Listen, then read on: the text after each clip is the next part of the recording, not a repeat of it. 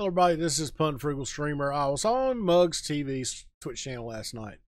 We were discussing multicasting. He wasn't sure if he would be able to do it, and he had been convinced that he couldn't because of his current audio setup.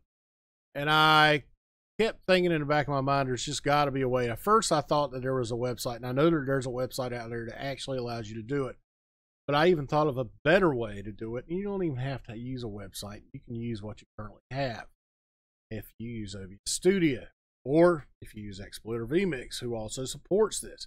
And it's called NDI. Now, NDI, I have a video on NDI, but I'm going to go back through it one more time just to show you what NDI is. Now, NDI is a network protocol that allows you to stream video and audio over your network. So you're using your network to get audio from point A to point B. Okay, point A being like your gaming PC, okay, or your laptop, or even cameras that NewTek now sells. NewTek sells cameras that use NDI. They're really expensive. We're talking like $2,500 bucks. NewTek is geared toward professional video, audio productions, television, sporting events, that sort of thing. As a matter of fact, ESL is now using NDI to multicast all their gaming PCs to their streams for esports. Okay, so with that being said, Muggs was saying, I'd love to do a multicast with my future wife, Ulala, who also streams Battlefield and other games. They want to do a multicast stream together, and he wants to output it using his stream rig.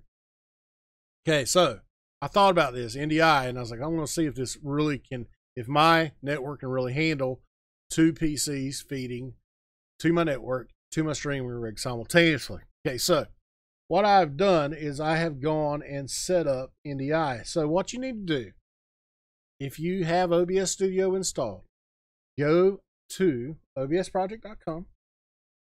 My display here. So go to obsproject.com, go to the forum. Go to OBS Studio plugins, and then look for this forum thread, OBS NDI, NewTek NDI integration into OBS Studio. Click on that, then go to this red button, download now. That will take you to the GitHub site. And there's two things you need to do. First of all, download and install the NDI 3.0 runtime first. Very important that you do this before you try to install a plugin. Okay, so download, install this. Very simple. It's a Windows installer. Second, install OBS NDI 4.2.2 Windows installer. Again, it's a Windows installer. Answer the questions. It's going to look like it's installing, and I guess it is installing a new OBS. Just let it do it. All your data will be saved. Don't worry about losing anything. I have done this like 4 or 5 times on various tutorials installing it, and I have not had a single problem. So just answer yes when you ask you if you want to install it on your C drive or wherever you have OBS installed already. Okay, so when you get that done, you restart your computer. You are now going to have OBS Studio. I'm going to do just lower right here. Actually, no, I'm going to blow it up so you can see it better. So you're going to have NDI tools in 2 locations. So, okay, first of all, tools menu. You have NDI output settings. That will be used for any PC you want to stream over your network to your streaming rig. So your gaming PC, a laptop, whatever. Okay. If you ever go out and buy one of those fancy wireless cameras that NewTek sells, then you can stream that. And anyway, so NDI output settings. Make sure, so say this is my gaming PC. All you need to do is enable NDI output, name it something, whatever you want to name it, so that you remember what PC it is. You do not need to click asynchronous sending. You can if you want to try it. I personally have not checked it, and I haven't had any issues with anything. Anyway, so enable that. Now I'm not going to actually enable it because I don't need to, because this is actually my streaming rig. But what you need to do is, if you want to set up a source on your streaming rig to detect any NDI feeds, and you need to make an NDI source. And that's what I've done right here. You're actually looking at my gaming PC. Okay, this is the source, the NDI source, and this is my gaming PC that you can see all my games and everything on, right? So you go to properties. Once you build this, This is when you add the source, this is the UI you're going to get. And you can see here that I can select, you have multiple NDI feeds that it's detecting. Okay, so I select desktop. I've allowed hardware acceleration. You don't have to use that. I'm using it just because it might, help with resources. And hit OK. So that's what I have here. Now, I've actually made a multicast that's actually feeding both of my NDI sources. NDI source number 2 is my laptop. Now, here's my laptop right here. I'll show you. So you can verify, there's my laptop. Actually, you can't see it. Hold on a second.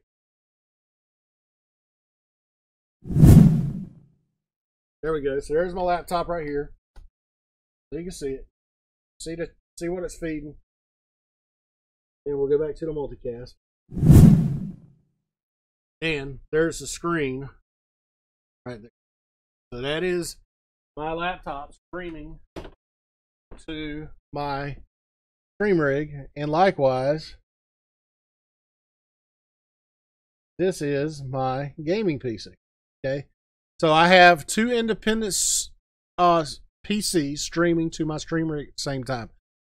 So you can actually do this, make overlays, graphics, whatever, and do a multicast. Have 2 people. You can go to each of the OBSs like a gaming PC, your gaming PC that you're using. If you have a webcam, throw up your webcam on there so that you can have your webcam up. So then you'll have 2 independent webcams. 2 angry gamers, this is meant for you. Because now, instead of just showing one point of view and 2 cameras over Skype, you can use NDI. You can have both point of views and both cameras at the same time.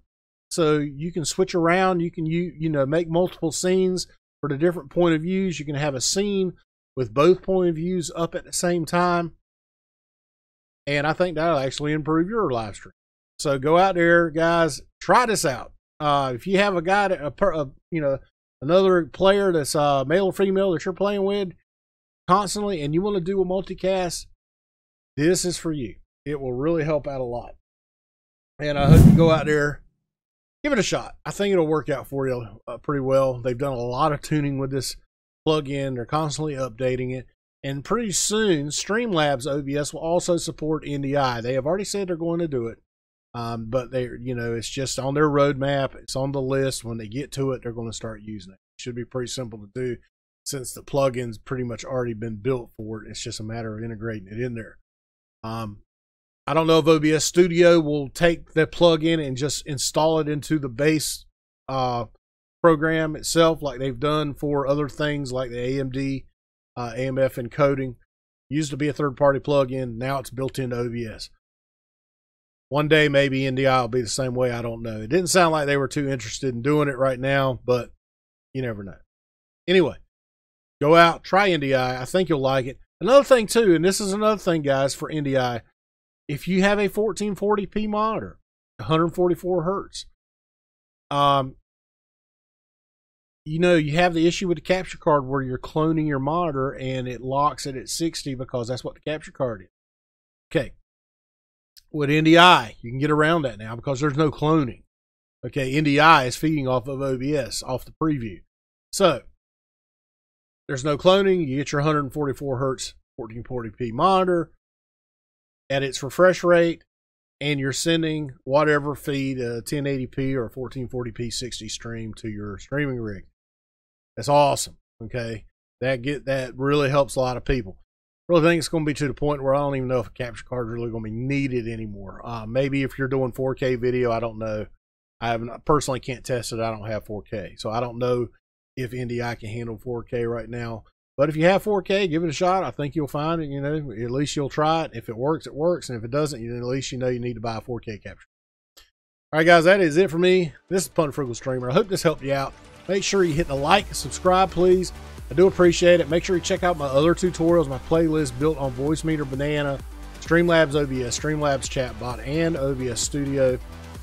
Also, if you like gaming, go check out my other YouTube, TFS_Punisher, especially if you like Battlefield. All right, guys, that's it. Have a great weekend, and we'll see you out there.